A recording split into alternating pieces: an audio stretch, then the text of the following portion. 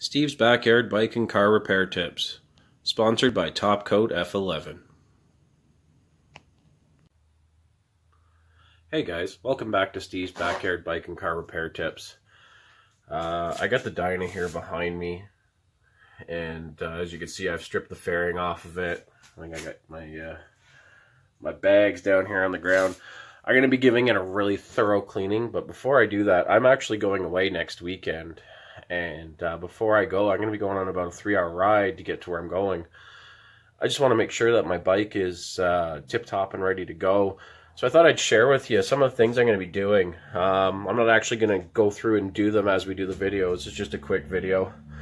Number one, obviously check your tire pressures. Make sure everything's good. Inspect your tires. Look for cracks. You know, any bald spots, any weird wear on them.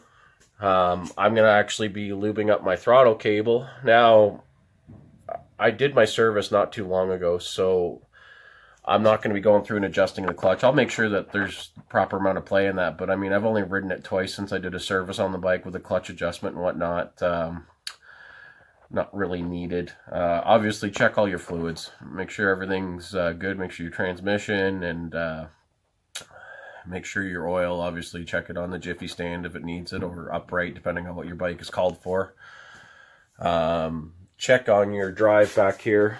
Let's see if we can get it to light up back here. Yeah. So you have your gauge to check your allowances right here. Harley's nice enough to show you your tolerances. So go through and check that. It's 5/8 wrench here. Check all your drive sprocket, because apparently on the Dynas this is something that is common that can back off. So go around with a 5/8 wrench. You don't want to reef on them. You just want to make sure they're snug. You don't want to end up stripping them, because then you're into a whole mess with your hub being stripped and whatnot. Once again, back tire, I'm going to go through my pressures and whatnot. Just a general lube. You know, anything that needs a grease or a you know, even just a little shot of lube just for ease of mind. Even down to your kickstand if you want to, you know, put some on your spring and whatnot. Check your lights. Check your handlebars. Check everything. Just go through and make sure everything is tip-top and ready to go. And make sure you're safe for the road. And that's what I'm going to be doing. And then once I'm done that, I'm actually going to be peeling this bike down a little bit more and start polishing it. And I'm going to try out my Top Coat F11. So that'll be in an upcoming video.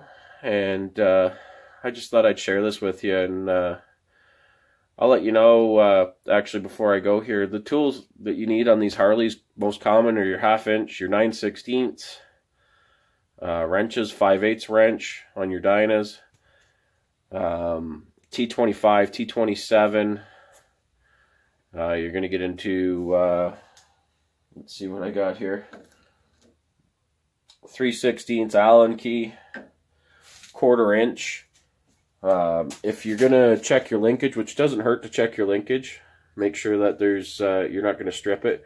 Way down in here, I can't even really get a view of it with the camera, but there is a 1/4 inch Allen key that should be checked, and then just go through the rest of your linkage, make sure everything's good. You don't want to strip your shifter linkage out on the road, and then you're in for a whole lot of fun.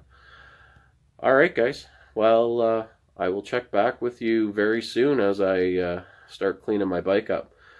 So if this has been helpful for you, give me a thumbs up. If you haven't yet, subscribe.